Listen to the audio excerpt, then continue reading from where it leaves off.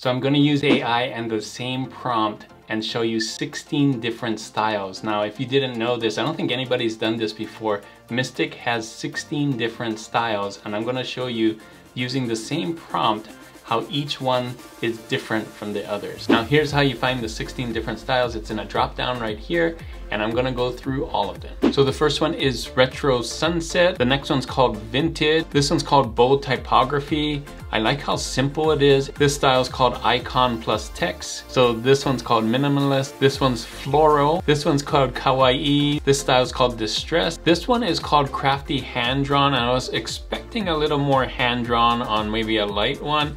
More like this one that I made after tweaking the prompt a little bit. This style is called Pixel Art with pixel fonts and graphics. This style is called Vector. This one's called Pop Art. I wish it was a little more poppy, but you can see the colors kind of pop. This one's called Bohemian. This one's Psychedelic. This style is called Bad. And lastly, Chalkboard. Take a look at the style of the artwork as well as the fonts, like it's in chalk.